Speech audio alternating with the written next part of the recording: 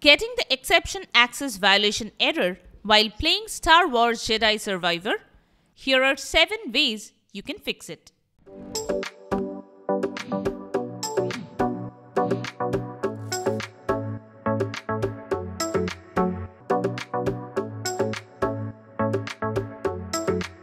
Before we move forward, do us a favor by subscribing to our channel and liking this video.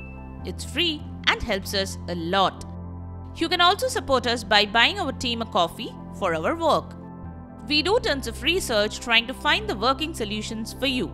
Your little support will help us continue making solution videos for you and others. Now let's get started.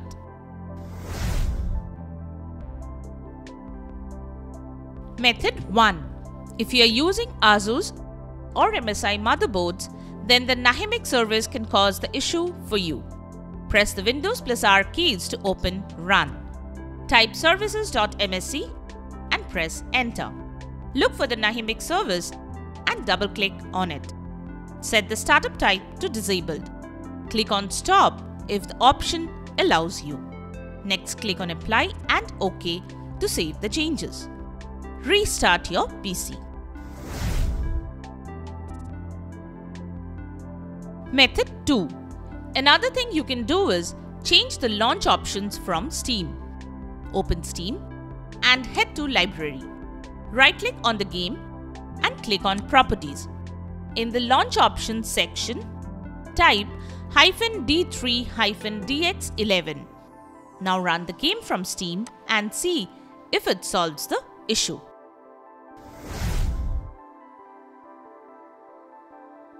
Method 3. The next thing you can do is verify the integrity of game files. Open Steam and head to Library. Right-click on Star Wars Jedi Survivor and select Properties. Click on the Local Files tab and select the Verify Integrity of Game Files option. Wait for Steam to finish verifying, and once done, play the game. Don't have a solution so far? After the video ends, join our Facebook group where our experts help users just like you solve tech issues every day. Join the group from the link in the description or the pinned comment and ask for help. We promise to help you out.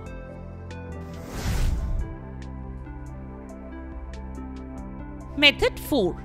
Another thing you can do is install the Visual C++ Redistributables. What you need to do is search Visual C++ Redistributables on Google. Click on the first link of Microsoft.com.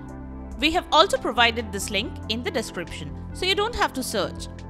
Download the Visual C++ Redistributables for 2022. Remember to download the correct architecture, like downloading x64 for 64-bit systems and x86 for 32-bit systems. Install the downloaded file as shown. Now restart your PC.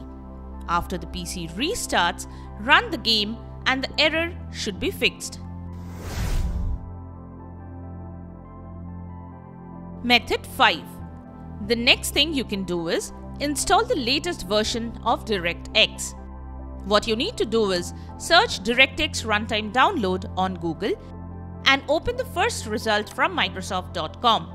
Here, select the installer language you prefer and click on Download.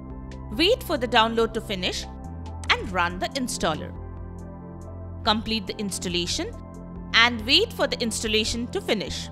While you're waiting, give this video a like and subscribe to our channel if you haven't already. After the installation completes, restart your PC. Now run the game. Method 6. The next thing you need to do is update your graphics drivers.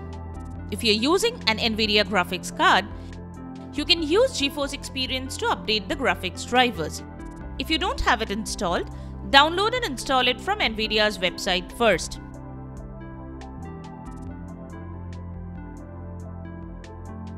Run GeForce Experience.